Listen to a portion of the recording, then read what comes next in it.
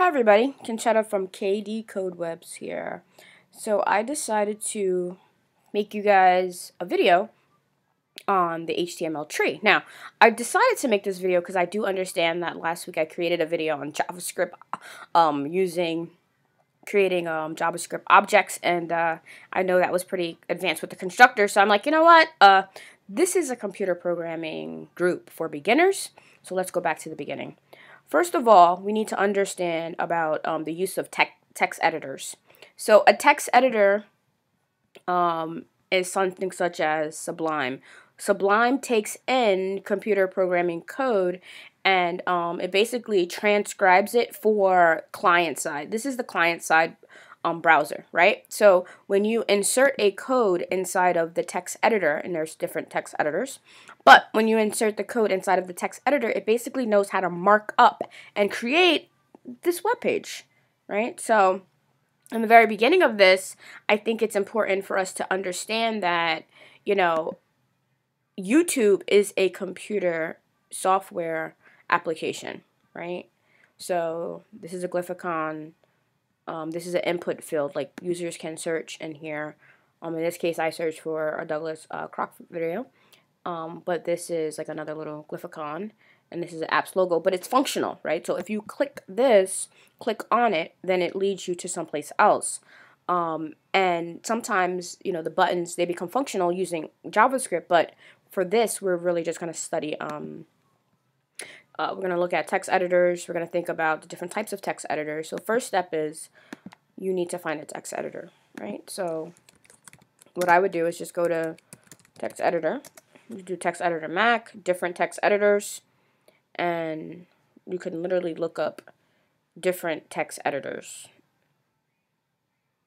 You can look up images. Sometimes I just look at pictures. Oh, that doesn't help us, so let's not look at a picture. It actually shows the text editor in use. Sublime, this is the one that I'm using right now, but there are, let's type in various computer programming. Maybe we have to like specify a little bit more. Text editors. Let's see what happens when we do that. So, okay, better. So a big part of computer programming and development is also like being able to diversify these key terms. Key terms are everything, and it basically narrows down the information that you retrieve. So in this case, we have Sublime comes up as number 1, Notepad, Dreamweaver, TextMate them.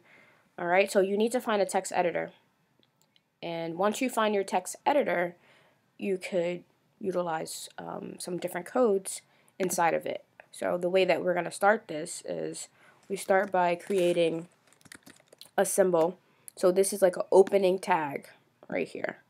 And we have to tell the computer, hey computer. We don't want to tell the computer that, but we want to tell the computer, hey computer, doc type HTML. Right? That's the first step. So in this case, we're telling the computer we want to create like a software application, doc type, and we're going to use hypertext markup language to do so. So in order to mark the text up, in this case it's a doc type, right? This is considered to you know, DOM, but it's a doc type, and in order to mark up the doc type, we need to use HTML to do so. Okay, so you might be wondering, well, in addition to doc type, what else do we need? This is a part of the beginning formation of the HTML tree. I know you probably heard about the HTML tree. If nobody ever explained it to you in the way that I'm explaining it to you, I'm trying to give you guys more details so that you understand the functionality of this HTML tree. It's very helpful. It's a nice tree, beautiful tree. We have to build it. So HTML. So we want to also, a part of this is you want to tell your tree that, hey, we need to utilize English. So HTML language, you know, it would look something like this. Now you might be wondering, what happens with this? Well, nothing right now, so we have to actually save it. When you save it, you don't save it as this, right? You're going to save it as maybe index.html. You could call it, it doesn't necessarily have to be index. You can call it first.html. Let's call it first. Saving it to the desktop. Save. Now you see that it changed colors. It just means that it's live. It's awake now. We could proceed. Alright, so now, also part of this tree, we need a head tag. We're going to open with a head tag.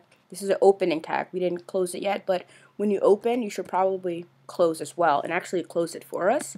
So let's put a little bit of space between there. Right now, we're just focusing on the root of the tree. Inside of that, we need something that's called a meta. And now, I could explain this to you guys, but the best way to do it is to go to Google. So, meta simply means data, right? So, char set means a collection. It means characters, basically, and the type of characters that we're going to use is going to be the UTF character set. So, let's look that up and see exactly what it would mean. By text editors, we don't need you anymore. We need this. So, it's encoding characters. What's unique about this type of encoding character, the UTF-8, is that it's universal, global. It's a global, meaning that, you know, if your application appeared somewhere else, someplace else in the world, it would also be recognized. Okay, so I hope that makes sense. So within this head, in the head, we have the meta tag. In addition to meta, we also need a title. And for this, we could just call it my first page. So if we open title, we also have to close title. Title closed first. Nice. Okay. So that's the first part of it. The next part of it is, in the web page, we actually need, and I didn't structure this exactly right, but I'm writing it in a way that I'm hoping that you guys could understand this. Body. Body means what's going to occur. This is the body of the web page. See where my cursor is going? This is the body of the web page. Okay, right in here. The other stuff that we just typed into Sublime, we can't even see this. But as developers, we know that we need it. So in the body of my page, I want to, well, if we open body, let's close body now, so we don't forget. Right? In the body, I'm gonna put another tag. I want to create a title. So let's do H6. What's an H6? H6 is a big title. Hello world. My name is K. Well, KD. Might as well say Katie Code Webs. Little PR there, right? So now we also need to close the H6. So inside of the body, we are creating an H6 is a tag that says we're going to use a certain type of not font type, but we're going to make it the size of it. It's going to be bold. All right, so now let's save that, and now we're going to test that out. Let's open it in the browser and see what happens. If we get an error, we just have to, oh, there we go. Oh, H6, sorry, error. H6 is actually the smallest one.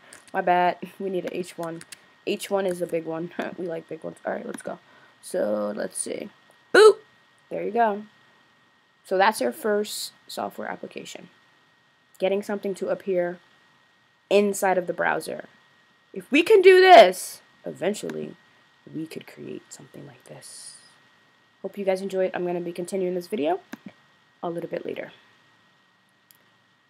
Subscribe to my YouTube channel.